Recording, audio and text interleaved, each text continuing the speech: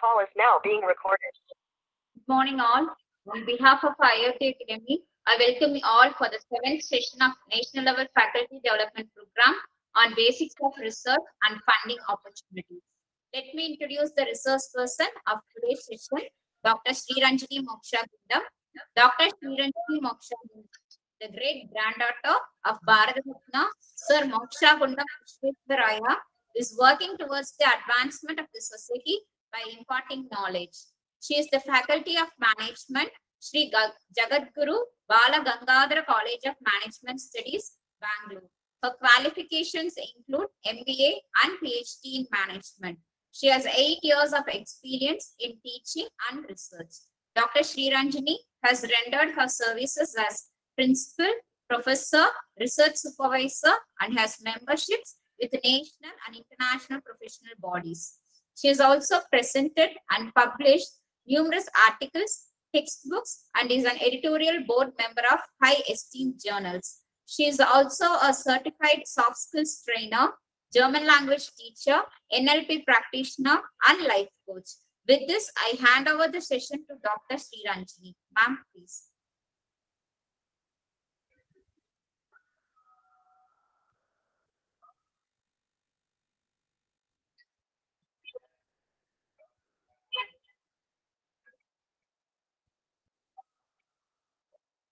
Thank you so much, ma'am. You're welcome, ma'am.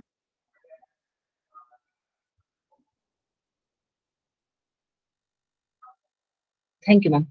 So, hope I'm audible. Yes, ma'am, you're audible and your slides are also visible, ma'am. Thank you. Good, ma'am. Okay. Am I visible, madam? Is my video working? Yes, ma'am, your slides are visible, ma'am. Right. Okay. Slides. Myself. Is my video?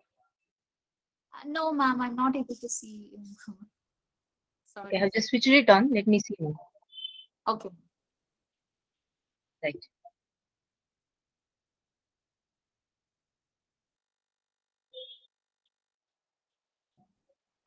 Okay.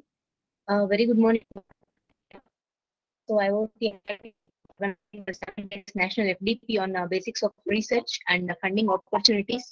Hopefully today is the last day, and you still have that enthusiasm, participants. I really appreciate you for that. So I'm just going to speak about plagiarism, and we all know about it. It is the malicious, wicked, or you can call it as mean act in research as well as in publication. Right. So before we start any further discussion, I just have a small exercise for all the participants. Shall we do it together? Yes? No? Are you interested?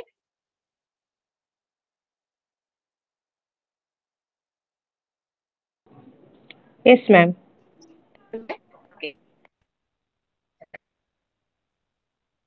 Yes. Now I want plagiarism. Whatever is your understanding about plagiarism, let's try this exercise. Okay. So consider this following extract. Okay. So this is the original text. It's a small paragraph, and F.H. Hinsley, he has written something about sovereignty. So the edition where it is published, page numbers, everything is written there. Okay. Now this is the original text. And my question, I'll show you say 5 cases. So you all can spot, or you can let me know which case is or are plagiarism, which comes under plagiarism, right? Okay. The first one, the first paragraph, whatever you see, it is the original text, whatever the author has written. So yes, we shall do it together. And the red is something rewritten, or however it is written, you can just have a look at it. You need not have to go inside the deeper meaning of the same, but at least how the pattern, how it is written, those things you can just see. If you want to speak something, you can just unmute yourselves and you can speak. Right. When we just look at the first paragraph, the thing which is written in black color, and then the second one is the written something in red color, and it looks like something rephrased or with rewordings. or usage of some synonyms, whatever. We shall just have a look at it. So when we just have a brief look at this, both paragraphs, it seems to be almost the same. There is no much difference. Only in the first line it says at any rate. That is not there in the second, in the red wordings. Okay. Now I'll show you one more text. Okay. Now, as I told you, the one in black is the original one. Okay. Now the red thing, the wordings written in red, it says in its earliest manifestations, sovereignty, so it starts. So when we just have a brief look at this, so many things have been changed. Ultimate locus of authority, wherein black color, when we see, it says absolute political authority. So there are so many changes. Some kinds of synonyms are being used. Yes, we can stop it. Now I'll show you the next one. Yes, the first one is whatever the author has written, and the second one written in red, it says as Hinsley, 1986, author, whoever the main author was, he argues. And what all this is, almost it is the same first statement, and it is written within quotations. Agree? Any doubts? Now I show the fourth version of the same. Okay. First, in the black, it is the original author's wordings, and in the red one, we have rewritten it as one authoritative source puts it. Again, in the quotation marks, we have written it. Almost when we check this, same thing, similar things are there within the quotation mark. Whatever the author has said originally, the same thing is again there. And it at the end, it says Hinsley in the year 1986, page numbers, everything are written. Okay. Now, the last case, I'll just show it to you. Okay, at the beginning, at any rate, first one is the original author, whatever he has written. Next, it says the discussion of sovereignty has evolved from the classical notion, so on so. So, the first original author's wordings, they are just 5 lines. This they have reduced it to 4 lines, and so many wordings are also changed. And we can also see that there the author is quoted, right? Yes. Now I want you to speak and you let me know. Right? We have seen these 5 cases. So which case is a clear-cut case of plagiarism? Can you just answer me? Whatever is your understanding about plagiarism, you let me know within that, or you can just let me know. Yeah. We have seen 5 cases of plagiarism. So which comes under plagiarism and which does not come?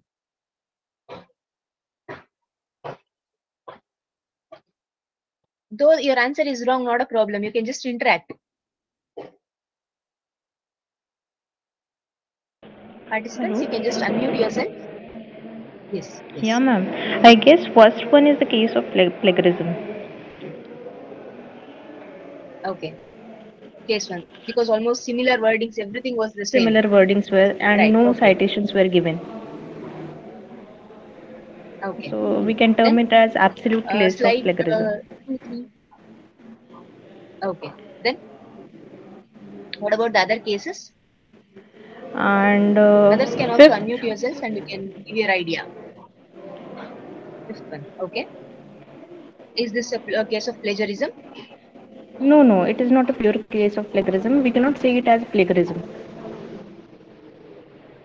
It's not plagiarism. And Okay. rest all I cannot What about the second, third? clearly understand.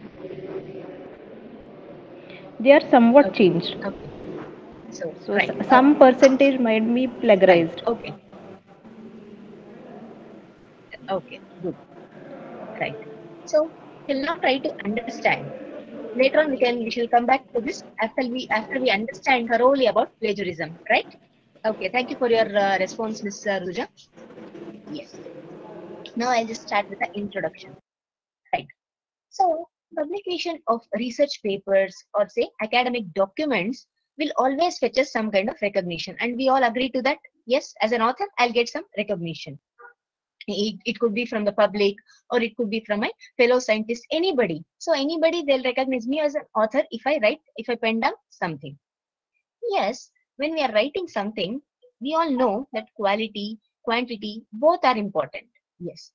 But what many people do is they just want to escalate the numbers. If I have written 2 papers, it's not enough. I want more. I want to publish 10 papers. What will I do? I just want to escalate my numbers.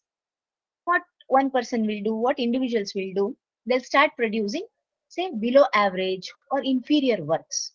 Or they'll start producing something with plagiarized contents. We all know that publishing these kinds of works, it is always dishonorable as well as incorrect. Why is it so? Because it has its own sweet negative impacts, right? Yes. Many a times what will happen, either the scientists, researchers, they try to publish as many papers as possible. What they'll do, they would have a main work, they'll try to split it down and they'll try to publish it. Yes, there are another cases of, say, predatory journals. We have publication of bogus articles. They are the other set of problems, whatever we have. Right. I have put a saying here, and we all know about that. Publish or perish. So it is prevalent from many years among our academic circles. And with this saying, we understand that how much pressure we have as students, scholars, or even as academicians to publish research papers mainly, and we want to promote our career. Right? That's why this saying has come all together. We also have another catchphrase, that is publish and perish. Why has this come? We know if we don't publish, we perish. Why do we publish and perish? So this catchphrase, mainly it has come to caution our scientific community about what?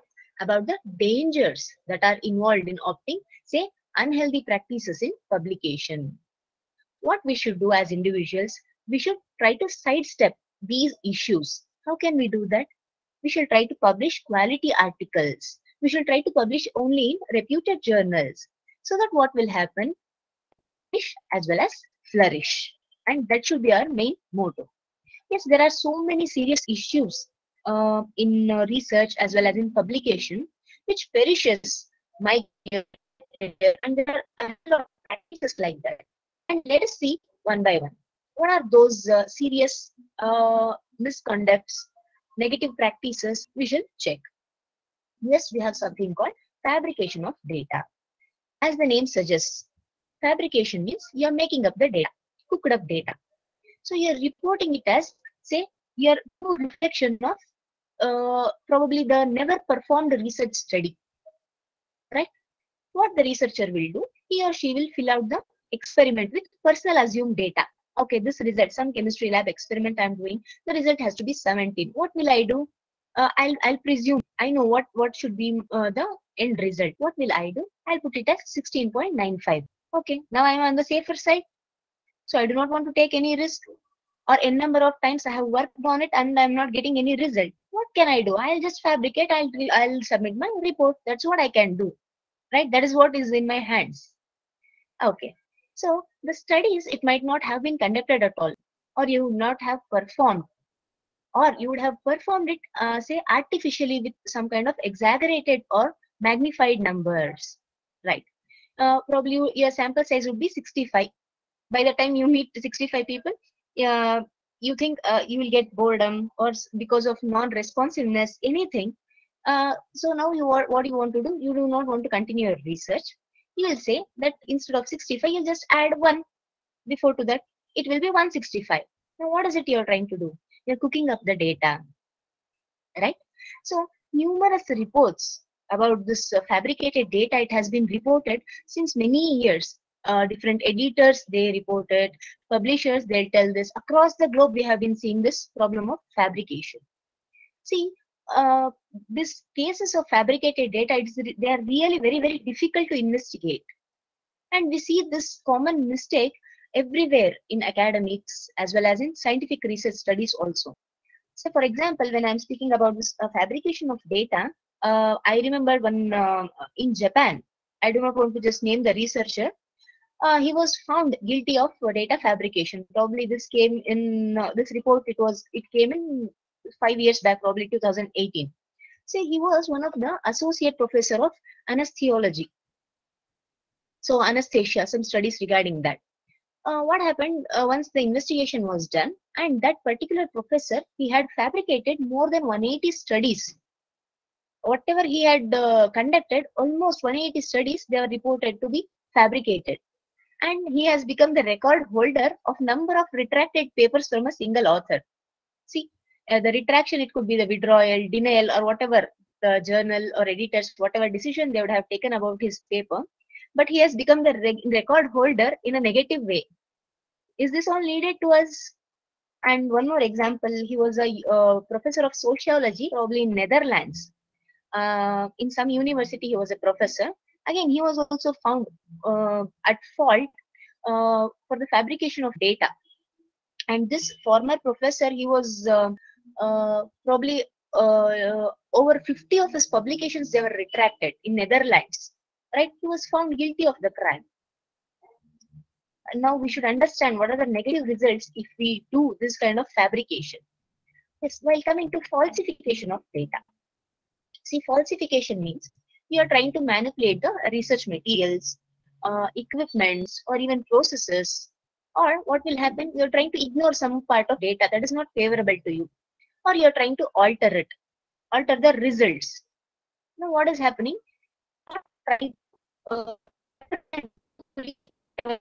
Record. You're trying to give a false impression of the study. It could be even manipulation of the images. You're trying to remove any kind of outliers or some kind of deviation you would have got from your experiment. You want to remove that for it to be on a safer side. Or you're trying to vary something, you're trying to add something or eliminate some data points, anything, all these things, it will come under falsification of data. So for example, if we just take a laboratory assistant, usually what he or she will do, they'll try to provide pleasing results. Obviously, whatever is their study hypothesis, they'll go according to that. And sensing this kind of data falsification, particularly when you take up the scientific experiments, it's always very, very hard. Because see, as I told you that results should be 17, it has come to, they have put it as 16.95.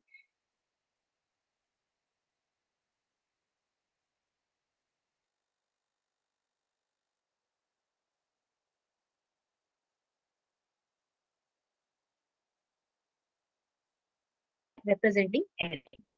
Then coming to the duplicate manuscript publication. Again, the word itself is self-explanatory.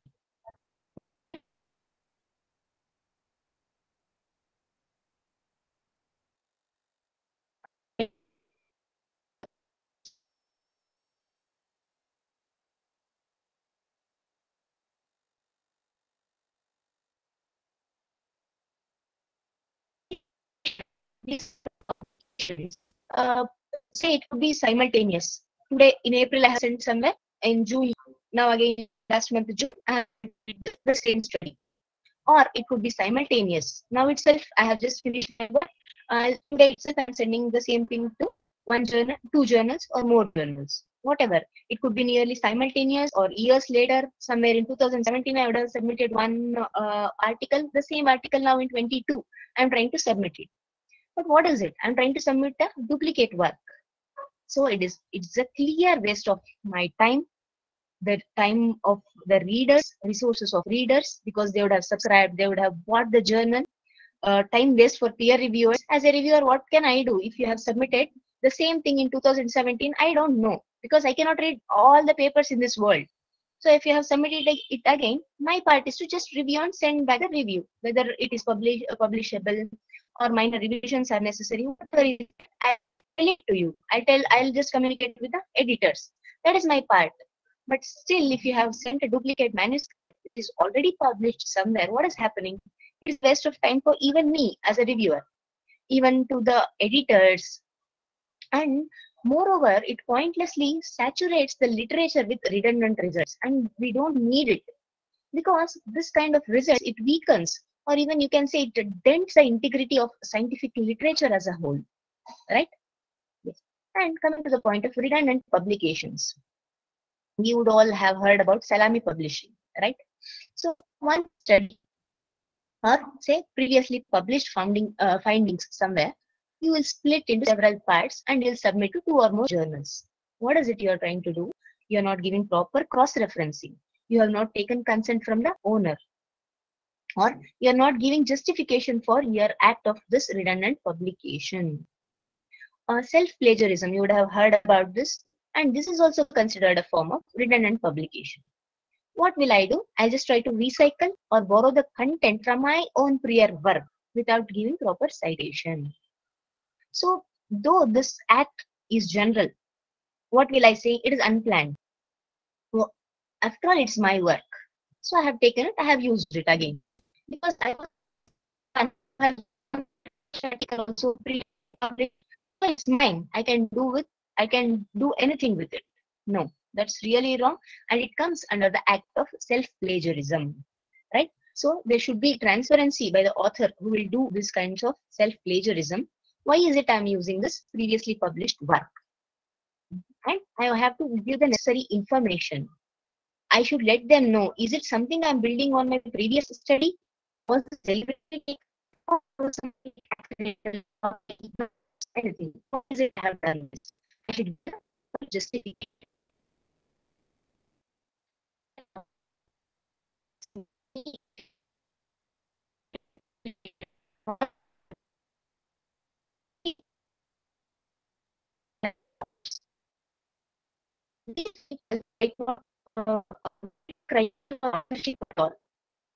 On the contrary, sometimes what will happen, the collaborators who will fulfill the criteria of authorship, they're seldom excluded, rarely. Say there are 1 to 5 authors. What will happen? 1 and 2, they would have not written anything. What will happen? The senior authors, they'll try to place themselves as primary author ahead of the one who has actually significantly contributed something to the larger part of the study. Many authors do this. I'm not blaming each and every one, but many authors, if at all these supervisor people are under me, they should write papers, they should publish something. What will I do? I'll ask them to put my name as a first author because I get more benefit out of it. And you would have heard of those also. Especially when we take the example of say trials or something with new technology, and even we witness the industry representatives, they write something and they submit these manuscripts or say presentations in others' names, and all this comes under fraudulent. You are researching something, the process to do it. I have to time. I have to concentrate on it. I have to plan to implement the data. Then go for the writing part, right? And all authors, if there are 1 to 4 authors, 3 authors, and all of them should have this fruitful what we have submitted for publication. And obviously, when there is more than one author, the contribution ambiguity will be there. Authorship order, always we have conflict on this. Honorary authorship, everything, all these things will come when we speak about the authorship, when we are authoring, or when we are speaking about the fraudulent authorship. So all these things must be really taken care. When we speak about the conflict of interest, say it could be actual or it could be potential conflict of interest. When this arises, see, when my personal interests or my objectivity in the study, it is compromised or in the verge of compromising, we will have a conflict of interest. Journals, no doubt, they have the guidelines to assist investigators, the universities, also other institutions to deal with these kinds of conflict of interest. See, the seriousness mainly of a conflict, it could be on anything, the conflict. It will definitely vary. It depends on the nature of the conflict and in what context has this conflict arisen altogether. We need to check. So, in all cases, whenever the conflict of interest arises, see, we all have some kind of fundamental concern. What is it? We want to see that all the decisions regarding that writing part, publication part, all the decisions, whatever we make, they are to be made impartially to manage the risk of bias. Now, future bias, I think they have safeguarded properly. Right? Yes, for example, it could be a financial conflict of interest. See, differences. What will happen? Any situation you stand to gain or you stand to lose with the decision, whatever as to you have to make. Or like financial conflict of interest or indirect loss, indirect gain, anything. Always see if it is financial interest means it need not have to equal the cash change in the hands directly. No need. For example, it could be an effect on the value of a land or the value of the shares, whatever you own, or something. This financial conflict of interest, it may have some kind of impact on the turnover of business. Right? Again, that is a financial conflict of interest. And when we talk something, not financial conflict of interest is also there. You're not affected financially. The decision of the they're affected in one or the other way. That decision is subjective. Either partiality, biasness, anything. For an example, it could uh, family or any kind of personal anything. So if of an organization where you are working outside of your work, anywhere, you might be involved there, something. But it is a non-financial conflict of interest. When you are trying to consider the interests of, say, your relatives, friends, anything, you should have a careful judgment. What will happen if I take this suggestion from a particular person? What will be the impact? Know that, right? Okay. We also have something called conflict of roles. So, for example, it will arise in a situation where you are the decision maker. It's just an example. Say you're the decision maker for two different organizations, right? Now you have a conflict over the same matter. Again, this is a non-financial conflict only. What will happen when you are involved towards both the organizations as a decision maker? Can you effectively make decisions for both organizations about that project or about that particular transactions, whatever you are involved in? See, because you owe a duty of confidentiality to both the parties, to both the organizations. What you will do, you can only support any one organization. You'll advance any private interest or you'll show partiality. You try to act in a way that is not in one organization's best interest. Say, either you are with A organization or you are with B. You'll see the conflict of roles. We also have predetermination. See, before you consider any evidence in a conflict or in any situation, say for that matter, what you'll do, you'll make up your mind. So technically speaking, this is not a form of conflict of interest at all, but we have some kind of prejudice. We have some kind of subjectivity, right? This is almost, it is derived from the common law on biasness, right? Partiality. So sometimes what will happen, I'll have some strong views about a matter, and this will definitely create a risk of prejudice or say predetermination. I just have a closed mindset. Whatever person A will say, I have a fixed position. I'm not at all willing to consider whatever Mr. A says. I do not want to fairly consider at all whatever though the information or the arguments, whatever he is making, though they are relevant, I am able, I have closed, and I do not. So I have a again, this will depend on the context it has taken place. What is my role? Am I a decision maker, or what sort of decision am I asking? Am I being made? So the general personal factors, or say ethnicity, my background, my religion, even my national origin, age, many in subjectivity. It could be my philosophical learnings, it could be my political learnings, my wealth. Yes, it plays an important part in subjectivity, or my even my professional background. All these things will play a important role in creative. I mean,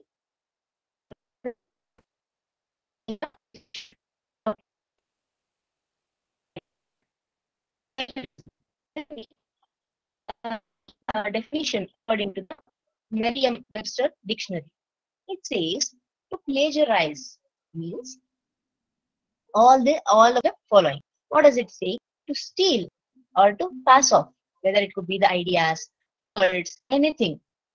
I take it from somebody, I steal it from somebody, and say it is my own idea. You are committing as me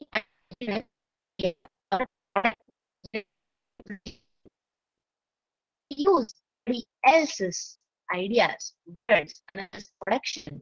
I'm not giving a proper crediting the source, right? Crediting, acknowledging, all is in the so basically, legalism is a hopeless piece. It is dishonorable practice. It will definitely or easily it will damage one's academic ability for the matter.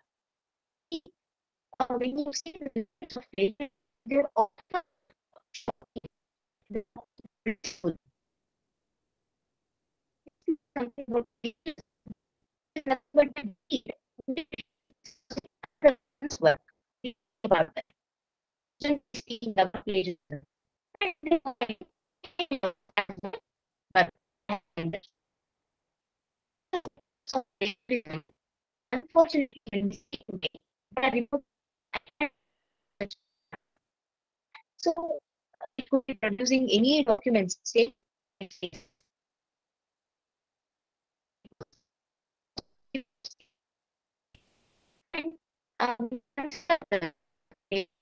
it is the widely recognized ethical gap. There is ethics.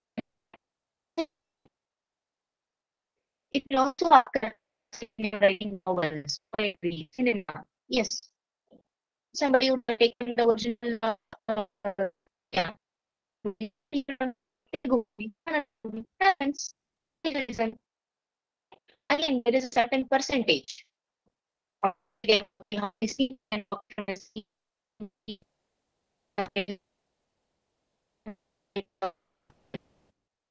short stories, even some art, and many things. All this comes under evil. Right? See, earlier when we speak, there were actually no mechanisms to check whether article or book or assignment, whatever you submit, seminar papers, theses, anything which were submitted by the students, research scholars, or say even teaching faculty also, whether it contained copied materials or no, we just don't know. People would have simply copied some sentences, paragraphs from one or more than one sources. Yes, that happens. What is happening?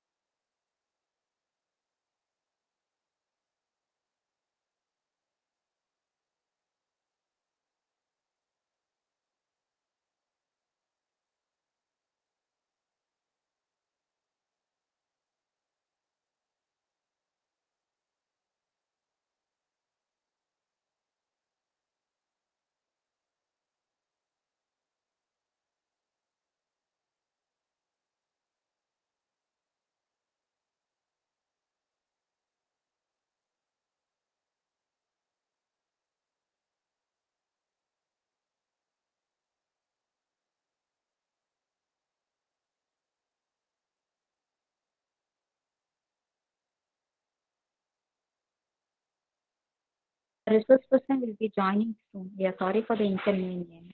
She has some network disturbance.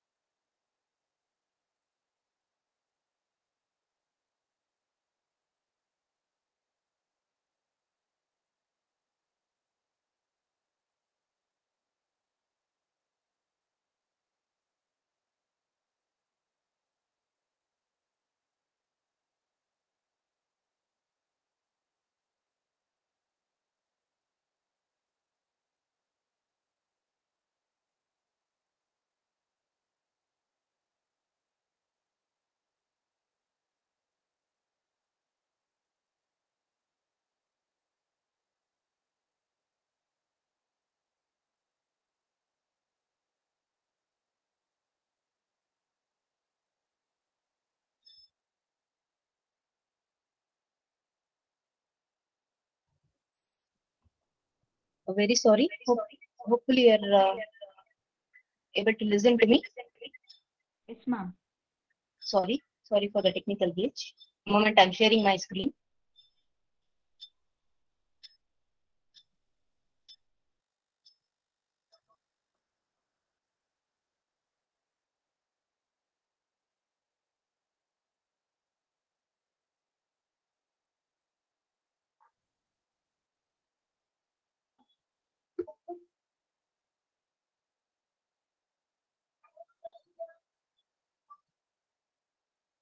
Is my screen visible?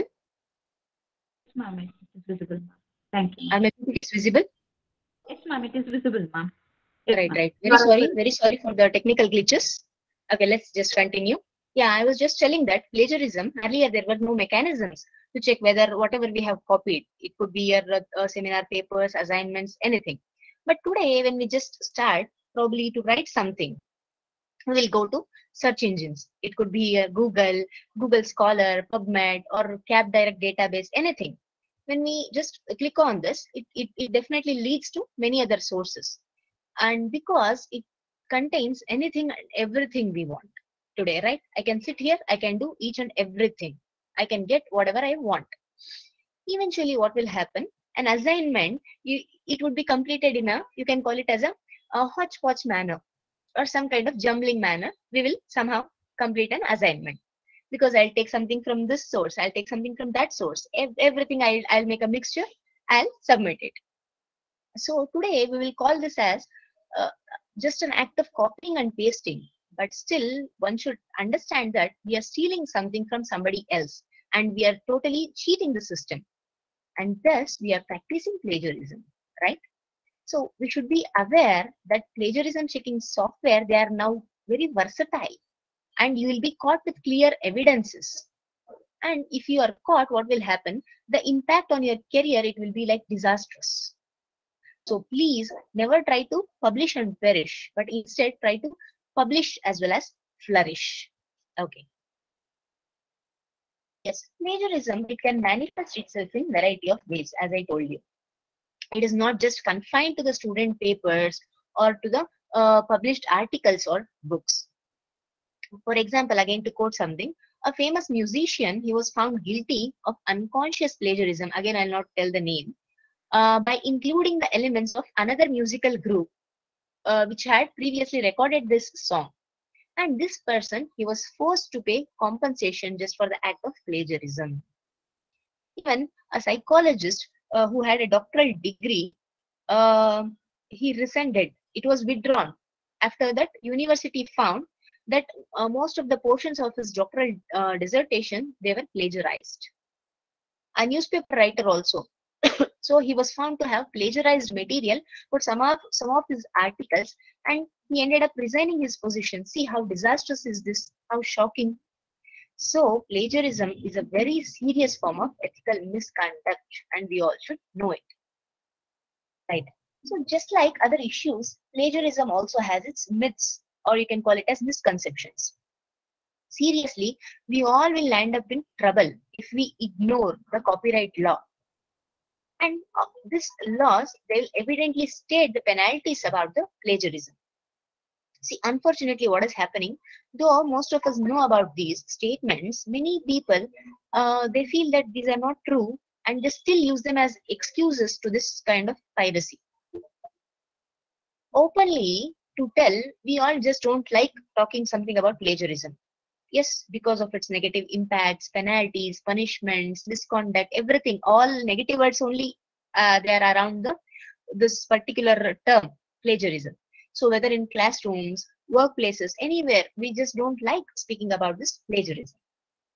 Still, there are most frequent misconceptions and myths about plagiarism, and we all should know that. People think that materials present in the public domain are only plagiarized. That means things absent in the public purview, they cannot be plagiarized. Is that so? No. So what will happen? Individuals, they believe that it is acceptable to use the words of others, the ideas of another author without giving proper acknowledgement, as long as the work is somewhere in the public domain. See, it does not matter at all if the author of the source, he lived 1,000 years ago, or in Treta Yuga he was there. Any day, if at all there was something written there, I should give the credit to the author. Whether that work is in public domain or not, I need to provide credit because somebody else has done that work, right? Okay. Direct quotes should only be cited. Is that so? If you just put the direct quotes only, then are you supposed to give the credits to that author? See, many people who look down on citing, giving citation, they are the sufferers, believe me. Because those people, they are not understanding the concept at all. People, they believe that only direct quotes used, whatever, if I use it directly, whatever the author has said, so A, B, C, D, that thing, if I tell, only then I have to cite the author. No. What people will do, they'll avoid the direct quotes. To avoid that and to provide citation, what they'll do, they'll rephrase the entire work. But see, words are just the means of communication. You're trying to use them to share your opinions and to share the thoughts of another person. And if you quote them, if you give proper attributes, they are just like your procedures that help another people so that they can find the exact location of your source. So even if you paraphrase the work without giving proper attribution to the source, again that particular work is plagiarism. Understand that. Unintentional plagiarism is fine. Is it? If you accidentally copy something, if you accidentally take the idea of somebody else and if you tell it's mine, is that right?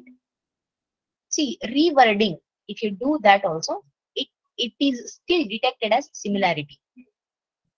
So please don't put too much of effort in rephrasing something.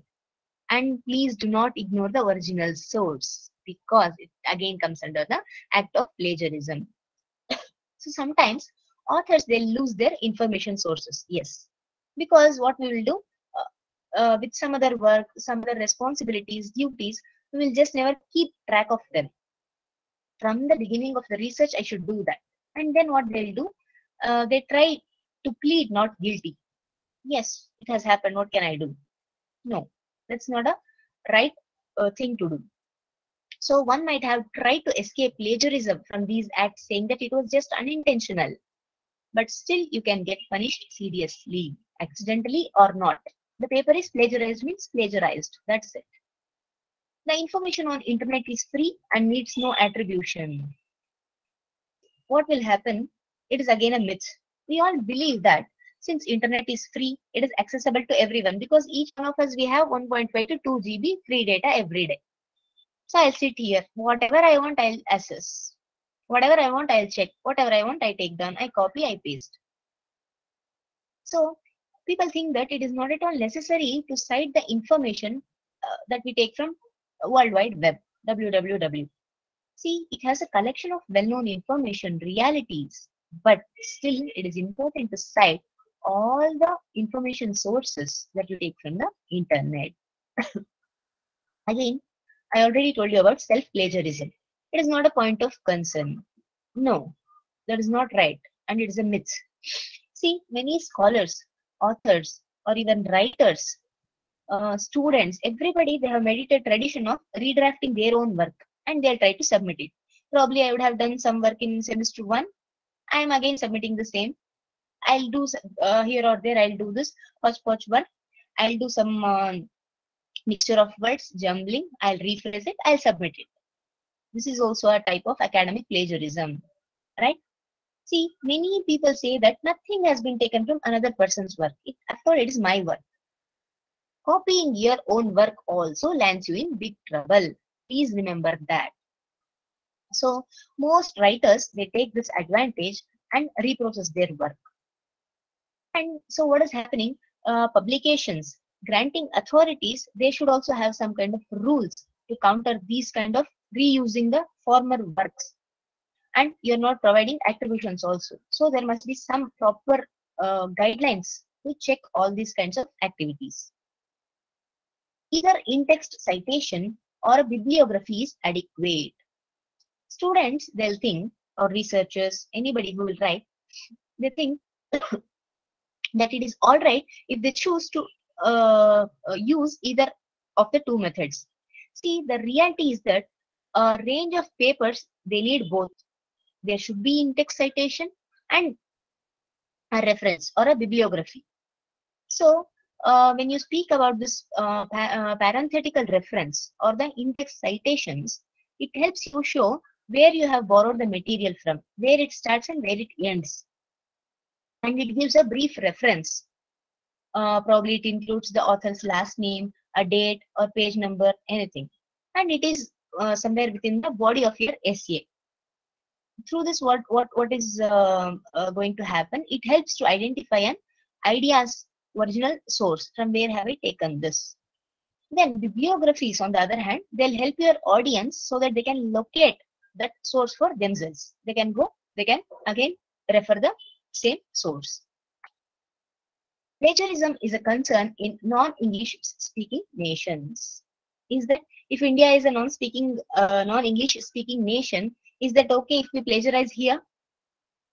So the reality is that plagiarism is a global problem. Please understand that. Don't fall under this myth. Okay, that it is only a concern or an issue. It is only a problematic thing in non-English speaking nations. To both English speaking, non-English speaking countries, everywhere it is a global issue. Plagiarism is punishable. It doesn't matter wherever it is committed, right? So it is henceforth it is advisable to get the help of an expert mainly or an instructor so that you can avoid this plagiarism.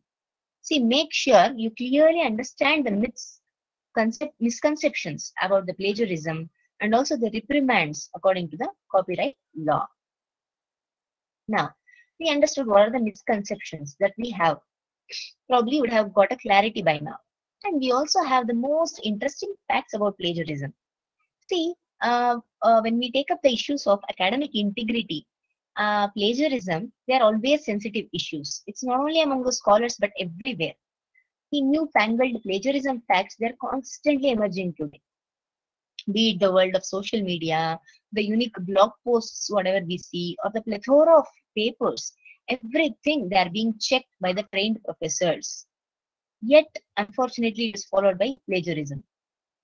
A study was done, a old study in 1991 by Rutgers University. When the internet and websites have not been in common use, they have reported that approximately 66% of 16,000 learners belonging to the world's topmost universities, they have cheated at least once. Look at this report. The trick is that the facts of plagiarism, they were not actually easy to detect those days. 1991, no. Only a skilled professor or an editor, they could spot the similarities in writing styles. But today, we can just feed the paper. We have AI-based detection tools to check anything, artificial intelligence detection tools we have. So, discussing facts about plagiarism, what will happen? We should analyze each case, particular case differently. Because something you see, when it is an intentional theft or if it is an accidental mistake, they both are not same, right? We should keep that thing in mind and we should analyze the cases. As we know, plagiarism, it is the demon that is haunting each and every academician. No matter whatever is your discipline, whether say medicine, engineering, literature, management, anything, or whatever is your level of study. But still, plagiarism haunts us. And to avoid any strict disciplinary action, penalty, we should all be aware of the facts or we should know about the details of the acts of plagiarism. So yes, it says text with references without a quotation mark also counts for plagiarism. So we should have a quotation mark to signal that the ideas were borrowed from somewhere. The need to avoid plagiarism, it impacts you to present your ideas better, right? Obviously, you want to avoid plagiarism. So I want to, what I'll do, I'll try to present my ideas better. Common English phrases or whatever idioms we use, they are not at all counted as plagiarism. Yes, we use so many wordings, so many idioms, they are not plagiarism. Okay. So you need not have to necessarily come up with novel ideas, but I should explain the idea in my own words. And also be careful while you're paraphrasing something. See what you will do. You would have changed the text, but the sentence structure, whatever you have, and much of the wordings, they match the source. So uh, this structure it's more than enough for your professors to call it an act of plagiarism, right? While you are paraphrasing. See, if you are paraphrasing, you use your own words and you express something that was written or said by another person. If you are summarizing, it is just a brief overview of an entire discussion or any argument that an author has already made. Okay. Connecting words from different sources, even if in your idea also, without citing the source is again considered a plagiarism. So citation is very, very important. Not acknowledging or citing the sources of material is again plagiarism. It could be a mix of credited. Some authors you would have given credit, and for others you would have left unaccredited. So these quotations again it leads to plagiarism. So please don't practice that. What are the other facts? Yes, citing common or universal information is not plagiarism. Okay, right. Then using your own work for the second time, I have already told you, probably this is the third time we are touching on this concept, self-plagiarism, right? Using my own work for the second time. Then citing sources incorrectly. Some mistake you would have done while citing your sources. Again, it is an act of plagiarism. If you are failing to give the credits to the author from whom you have borrowed the idea, again it is plagiarism. And information from public domains and sources without author name, that also needs citation. Yes, I have taken it from some source. You need to mention that. Even if it has no author name attached to it, please do not just ignore those sources, right? And borrowed ideas from the work of someone or somewhere, say, it should always receive some kind of attribution, right? Regardless of the author is whether he is unknown or the domain it is publicly used or not, that doesn't matter. You have taken it from somebody, you have borrowed the idea, you have borrowed the work, one paragraph, one line, anything. Please give citation. Please give acknowledgement. Then hyperlinking, we all know about that. Yes, it is not an appropriate form of citation. Please don't use that. See, because if you give a hyperlink, what will happen? It will create problems, say under some circumstances where if at all the hyperlinks it gets deactivated or it gets erased. What can we do? See, basically in an academic setting, it is not at all advisable to use a hyperlink as a form of the citation in your writing, and please don't do that. Avoid doing that. And abundance of cited text has to be relevant to your topic. So I have told you that acknowledging is very, very important. Giving citation is very important. What you will do, you will cite all the text, so it covers 3 to 4 pages of citations itself. But if you are citing, let it be relevant to your topic, right? I am writing something on HRM and I give all the finance paper citations. What does it mean? No, irrelevant, right? Yes. Students readily, once they are caught, usually they'll admit to plagiarism, it seems, and it is a fact. Then plagiarism, it is rising at a frightening rate. Yes, most of the college heads, they say, see, the plagiarism in the students' papers, probably it is increasing over this past decade only when we consider, yes, it has increased at a frightening, shocking rate. And virtual knowledge is also leading to increased plagiarism. Yes, I can sit here, I can access to each and everything. So what will happen? I do not want to go out. I do not want to go and work. I am not interested in field study, field work. I'll sit here. I'll take 10 papers. I'll write my own paper, and I say I'll not give proper citation. I am just giving a lead to the increased plagiarism. So the rise in the use of computers, say internet, everything, it has you can call it as grave influence on the rise of plagiarism. Even the lack of enthusiasm, it leads to plagiarism. I'm not interested, probably because of my guide's force, or somebody else had told me that this is a good topic. I have taken it. But 3 years or 4 years, I'm not able to sustain. Now I don't have enthusiasm. Just leave me. I have to write these papers. Okay, what can I do? In a year, I have to publish 2 papers. Now I'll take somebody else's ideas, somebody else's papers, and copy and reproduce. So again, it is an act of plagiarism. And students tend to cheat if they do not have the intrinsic motivation. When we check, so noble initiatives are also being taken to keep plagiarism at minimum. When we see, these are like the initiatives from the universities across the world. Even when you are making a video, you are using footage from somebody else's video, or when you use the copyrighted music, you play as a soundtrack at the backside of your presentations or your projects. Everything is plagiarism, right? Please be aware of that. After having said so many things about plagiarism, now we shall know what are the types of plagiarism. So this helps us to understand. First, at the beginning of this presentation, we had seen 5 slides. Now we can understand. So which act is plagiarism and which is not? Direct plagiarism, yes. The word itself, again, it says copying of whole paragraphs or say longer passages from another source, and you're not using quotation marks also. No quotation marks. So any plagiarism checking software, it can give you the similarity index, right? You can compare the similarity index. Paraphrase plagiarism. The author paraphrases or restates a part of someone else's work and not giving citation to the source.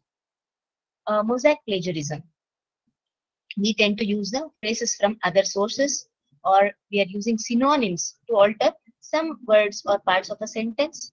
But what is happening? As I told you, the general structure, it remains the same. Again, this kind of patchwork, whether it is say intentional or not, it is a malpractice. Inadequate acknowledgement, already I have explained you, not giving proper acknowledgement to the author. Then complete plagiarism, taking somebody else's article and you publish under your name. And this is the most wicked form of plagiarism, right?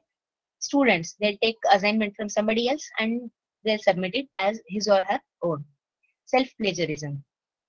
You all know about this self-plagiarism. Probably 3rd time or the 4th time I'm explaining about this. It needs no separate explanation, I guess. Right. The author using his or her preceding or foregoing works. It could be texts, articles, findings, research results, anything. And I'm not mentioning that that this was published earlier. So that is self-plagiarism. Unintentional plagiarism. Yes, it might be involuntary, but still it has problems like you are neglecting to cite the sources, or you are misquoting the sources, or through ignorance or carelessly you are using the source by similar words, group of words, or sentence structure, and you are not giving proper attribution. Right. So to check all this, we have regulations on plagiarism, whether it could be fake, misconduct, piracy, plagiarism, many more similar concerns in scientific publishing. They have been noted by big publishing groups. And to prevent such kind of malpractices, guidelines to govern these kinds of misconduct, if you go to the home pages of all this, COPE, EASC, the World Association of Medical Editors, you will get the guidelines, right? So if at all we see the academic misconduct, it has been detected, means penalties are to be imposed, whether they are students, researchers who are pursuing masters, doctorate programs, anything. Say in case of thesis and dissertations, they'll consider the severity of plagiarism, and the penalties would be like this. If at all the similarities are up to 10%, it is level 0 plagiarism. They consider it as minor similarities and no penalties will be put. Level 1, similarities about 10% and below 40%. So such students, they need to submit a revised script within a stipulated period, and that period shall not exceed more than 6 months. Level 2, between 40 to 60% plagiarism. So students will be debarred from submitting a revised script for 1 year. Then the final level, level 3, similarities above 60%. So where is your originality in this? You have copied more than 60%. So the registration of the students for that program will be cancelled. And similar penalties are there for the faculty members and researchers also who indulge themselves in the production of such kind of plagiarized research papers and other documents. Okay, now how shall we avoid plagiarism? In another 5-10 minutes, I'll just wind it up. One should write from scratch. See, it means that your research paper, it will be written from beginning to end. You are going through the every stage of the writing process. As I told you, it could be something uniqueness about the conceptualization, brainstorming for ideas. You are conducting research by yourself. No falsification, no fabrication, nothing is needed.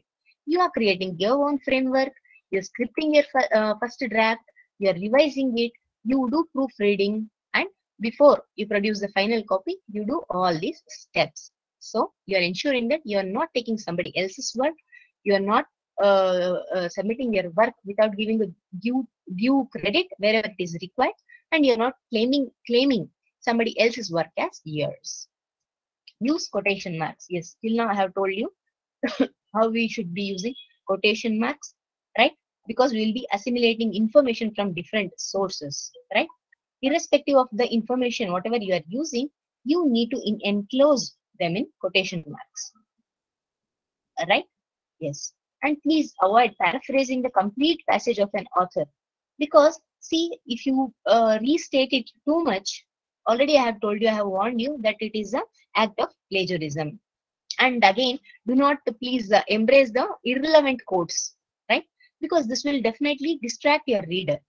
Okay, so try to include correct in-text citation for every quote you try to include. Paraphrase, summarize. Yes, the two terms, they are just often used interchangeably, right? But it carries some different meaning. It conveys some different meaning. What is it? Already I have told you. Paraphrasing means you are basically restating something in your own words. It could be the extensive rewriting, but you are trying to retain the meaning. See, summarizing also restates something in your own words, but you are trying to focus on all the significant points of the source if you consider a longer work, right? And both must be accompanied by citation, and do not forget that. Provide complete citations. Already I have told you, there are, say, if you have the indexed citations, it should have all the corresponding full citations on your reference page. Various citation styles are used. You all must be knowing about the many things. MLS style, the Modern Language Association style. We have APA, American Psychological Association. We have Harvard style, many more. The Chicago Manual of Style, many things.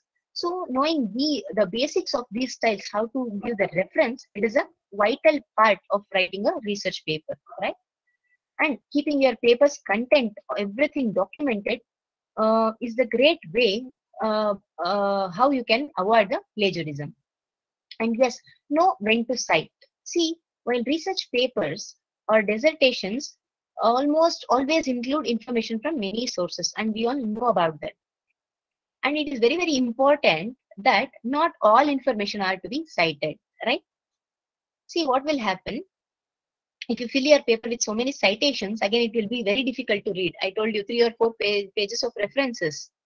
For a small article, for a 5 to 6 pages article, you have 4 pages of citations. What does it mean? So how can we know whether which information needs the citation and which does not? See, we have a rule of thumb. Commonly known facts, they usually do not need citations. While if we have some specific information, they need sources. So you just think, is a piece of information generally accepted as true? Is it known to all the average persons? If yes, then you do not have to include a source. For example, say the climate change is a global issue. To state this, it need not have to be attributed to a source, right? People all know about this. If at all you have some doubt, say the average temperature is expected to rise by 4 degrees in the next decade. Now this requires a source. As I told you, if in doubt, you please cite it. Then keep tabs on your sources. Yes, it's very, very important to prevent plagiarizing the work of others. So what will happen when you are deeply involved in the process of writing? You want to insert the citations later, but again this would be problematical. You will lose the track of the parts. What is that I have written and what parts have come from other sources. So please try, do not forget to attribute the information to different sources. And then know the different types of plagiarism. Already I have explained it to you, so that you are more likely to avoid committing plagiarism. Use a plagiarism checker. Yes. What is happening? Despite warnings, punishments, many students, they still commit plagiarism. It could be deliberate, it could be accidental. And what is happening as a result? Papers, they are to be definitely run through plagiarism checkers. And examples, we have Safe Assign, Turnitin, Archon, Authenticate. These are the most common anti-plagiarism softwares we Indian universities use. We have free or partially free plagiarism detection tools also. Say it could be Dupli Checker, Copy Leaks. We have Viper, Page Tracker, Page Scan, so many things. Plagiarism Checker. Yes, okay. And one more thing, please try to seek advice from your professor, because we as professors, what will happen? Will recognize that writing part is always difficult, right? And professors or experts, they'll be happy to help their students or their scholars so that you can avoid plagiarism. We will try to give some tips. Though the experts, they'll not be able to cover all the important lessons in writing, but at least if when we give some tips, the students, scholars, they'll learn more how to avoid these kinds of mistakes, right? If at all you have an appointment with a professor, just make sure that you go prepared, right? So you can make most of your time and you can write down the important details. Nowadays, alternatively, what you can do, you can just ask the permission with your professor so that you can record your talk. What will happen? You will not, this will help you avoid forgetting the details, whatever the expert has explained. Yes. To conclude, right. So, yes, we all know writing research papers and publishing them, it's no doubt definitely challenging. But still, I say that there is no excuse for submitting plagiarized work, right? So writing articles, it is not just for gaining knowledge or developing your skills, but it is also, it improves your critical thinking capacity, your analyzing power, your creativity skills, right? We all have writer's block. What will happen? Even amateur writers have it. The literary greats also experience this. So for this reason, what is important? We should try to fully engage with the writing process we are involved in, rather than we should not resort to plagiarism, right? Because this is like an indicative sign of a diminished creative process, and we should not opt to it. And when we speak about the research misconduct, it is like a common practice in different countries across the world. We everywhere we have this research misconduct in different ways, and we have already discussed many of things. So, and it is always complex as well as costly to detect these forms of research misconduct. So, if you practice this kind of things, negative things, what will happen? It comes definitely with heavy penalties. It could be warning, awarding zero credit for the work, whatever you have done, with so much of uh, uh, interest, energy, using the resources you would have done your work. But finally, when you are credited with 0 points, what is the use? What will happen to your motivation? There could be, depending on the severity, withdrawal of degree, withdrawal of the honor, or you might lose research funding or your professional stature. Any other legal actions could be taken against the individuals. So, uh, uh, to conclude, I'd like to say learning how to write research articles, papers, theses without plagiarizing, it is a critical step towards ensuring the originality. Right? Yeah. With this, I'd just like to come to the end of my presentation. And now the floor is open for queries. If you have any doubts, you can just ask me. The session is open for discussion now. You can post your queries in the chat box or you can unmute and interact with the resource person. Thank you, ma'am. Thank you all.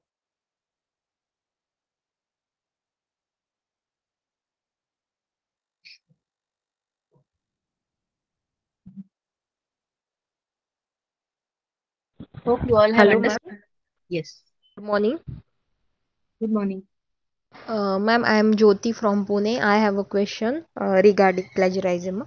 Ma'am, I just want to know that how many quotation in review of literature regarding my topic. The second chapter is review of literature. So, how many quotation we have supposed to use? There is a kind of a maximum limit or minimum limit. No, nothing like that, Miss Jyoti. It all depends on the work for what you're doing, whether it is for your master's dissertation you're doing or whether it is for PhD. Just based on the limitation of your PhD thesis, number of pages, and based on your experts' guidance, you can take that. There is no such limitation, no maximum or minimum quotations, nothing like that, Miss Jyoti. Okay, ma'am. If The it is second something is question relevant, is. you can definitely quote it. Okay, ma'am. The second question is, ma'am, if suppose I use a quotation, then I need to paraphrase, explain that quotation, or we can just put it, as such original. See, if there is something, if you feel that you have to give direct quotation, also no problem, you can give.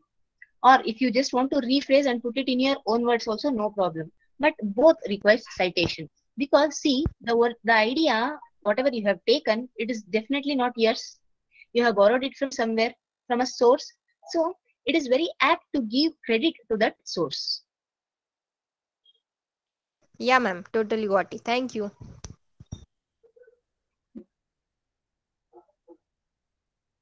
There is a question in chat box, ma'am. Yes, I'm seeing, ma'am. Hello. For writing a book chapter, plagiarism is required. Yes, madam, definitely. Dr. Vanita, madam, she has asked this. Definitely, madam, because we will be giving the references, we will be giving citations, everything. We will be taking the information definitely from some other source. So whatever we are writing, any writing part, you are trying to publish it somewhere, you need to check with plagiarism.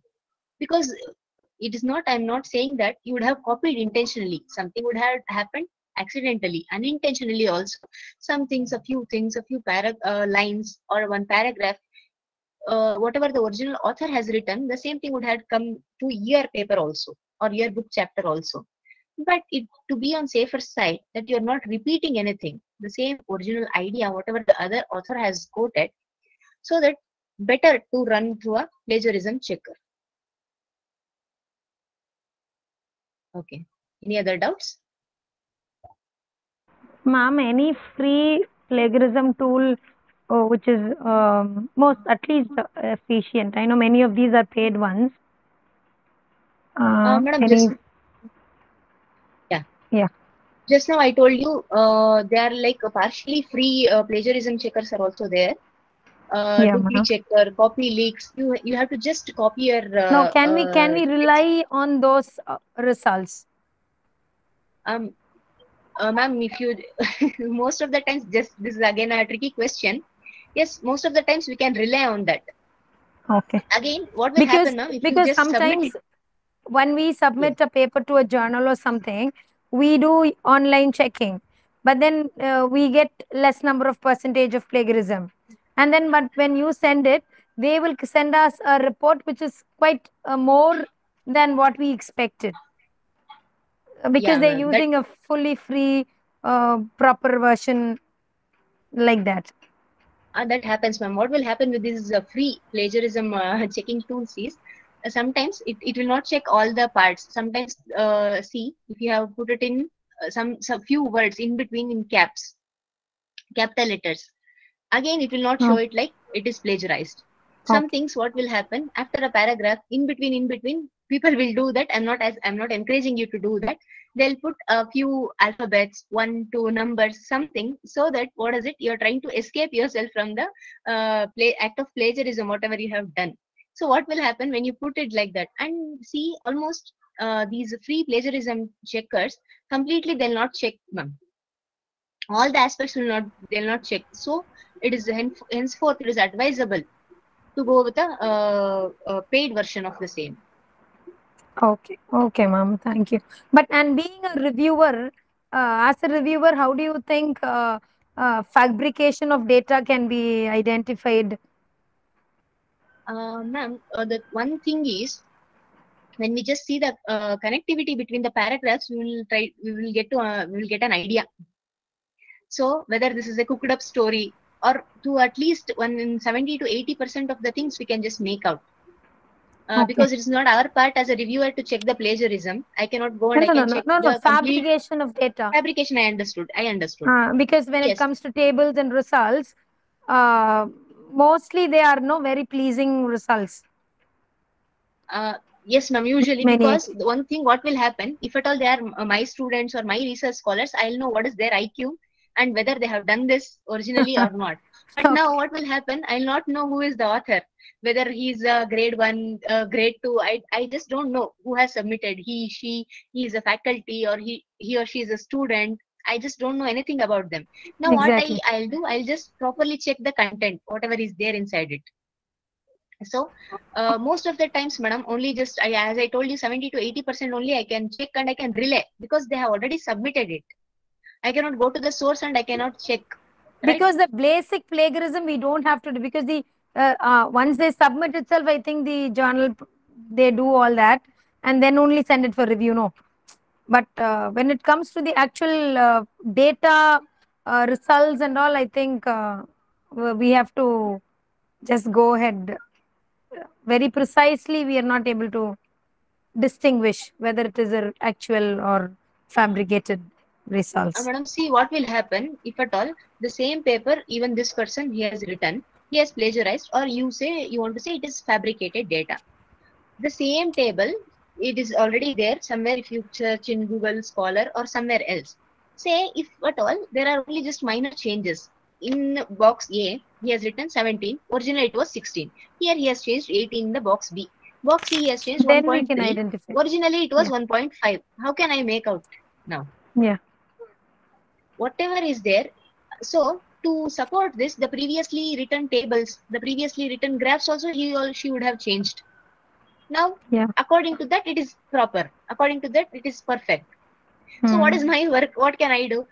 If it is, everything is correct, there is a connectivity, there is a proper conclusion. Their recommendations are that comes from, they are drawn from their work. So as a reviewer, what I'll do, I'll say yes. If at all minor revisions are necessary, I'll tell yes, you have to do that. Or else some other things have to be added. I'll give the suggestions. Nothing more than that I can do as a reviewer. The thing is, yes, as a reviewer, one thing what I'll do, I say in my first line itself, plagiarism, no kind of plagiarism is checked by me. I'll tell that, ma'am. Because for 10 plus journals, I'm a reviewer. Daily, I'll be getting lots of papers. In the first sentence itself, I tell that. Then I put my name at the end. So whatever are the mistakes, negativities, positivities, everything I'll highlight. Yes. Yes. Thank you, ma'am. Thank you. So to our students, our scholars, whatever I can do, or when I'm taking sessions like this, I can just tell them these kinds of plagiarisms are there. It will have a negative impact, and please do not do that. I can just request people not to give these kinds of results, fraudulent results while they're publishing. Sure. And I can just plead you to give a positive impact towards the academic fraternity and to our next generation. That's it, is what I can do. Yes, ma'am. Thank you. Thank you so much. Right, ma'am. And I can give you that, as you asked me, the free tools, the partially paid tools, all this list I can give. And where you can go to the guidelines, where you can check. I have given those 4 institutions, everything, major guidelines for research misconduct is what I can do. Everything I have added in my PPTs for your information's sake. Sure, ma'am. Thank you. Is the difference between percentage of plagiarism for journal and book chapter, ma'am? Sorry? Is the difference between percentage of plagiarism for journal and book chapter? Yes, madam. It depends. There are actually based on the similarity index. See, it is different for faculty members, whatever they do, and even the penalties, whatever we put for them. As I told you in the last slide, the same thing. It's for the similarities for students' dissertations and thesis is what I gave, and for the research faculties, if at all the university or their institution, they try to know that there is some kind of plagiarism, they'll have different kinds of penalties. And similarity index also, what is the percentage, 10 to 40, 10 to 30, whatever is allowed. It definitely depends on the journal and where you are publishing, right?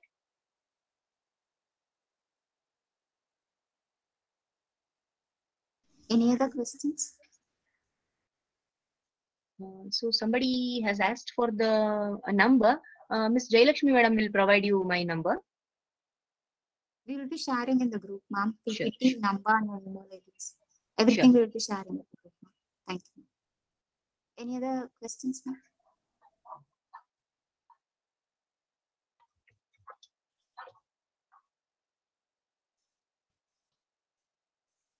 If you have any other questions, please post it in the chat box. Yeah, my contact number, mail ID, most of you are asking. Miss Jayalakshmi madam will provide you on the group. The PPT is everything. It's for your reference. Madam will provide you. We will be sharing in the group, ma'am. Sure. Any other queries?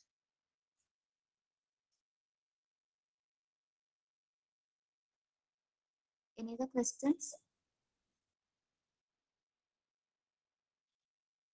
I think there are no more queries, ma'am. Shall we wind up, ma'am? Sure, ma'am. Okay. So On behalf thank of you. IOT, Yeah. on behalf of IOT Academy, I thank Dr. Sriranjini ma'am for the enriching and enlightening session, ma'am. We thank you once again for the amazing presentation. Your tips on plagiarism will be very beneficial and fruitful to the young researchers, ma'am. Thank you so much for your efforts. Thank you, ma'am. Thank you all. I thank all the participants for joining the session today. Thank you all. Thank you very much, ma'am. Thank you for all your active participation. So thank you. I thank IOT Academy for providing me this opportunity and other organizing team of IOT Academy, as well as especially Miss Jayalakshmi Rajarajan ma'am. Thank you so much. You're welcome, ma'am. Thank you very much, ma'am. Can I leave the meeting, ma'am? Yes, ma'am. Sure, ma'am.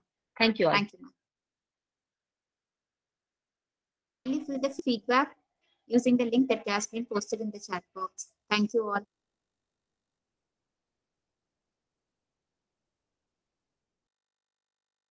Please submit your feedback using the link that has been posted in the chat box. Thank you all.